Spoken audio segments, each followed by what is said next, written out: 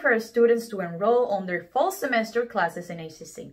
The fall semester will start on August 17th, and students would have the option of taking the courses online or in person. Oh yeah, I'm very excited for next semester. Although online classes are effective, some require face-to-face interactions in the classroom setting. The new semester brings expectations and hopes to the students that have been home for more than 2 months due to the COVID-19. Students can register for their courses online, like previously done, making sure to select whether or not they would like to take their classes in person or not. Academic advisors are available at all times in case of any questions or concerns.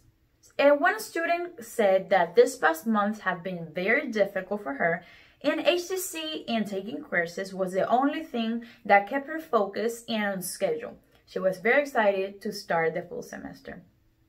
We're looking forward to this new semester. HCC is slowly going back to its regular program.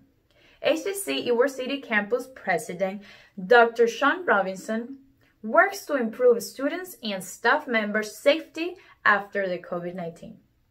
He says that HCC welcomes students with open arms for the fall semester, and with help from the Florida Health Department and Hillsborough County, HCC has taken the necessary measures to ensure student safety and well-being. In Ybor City, Maylin Gonzalez, Hog TV News.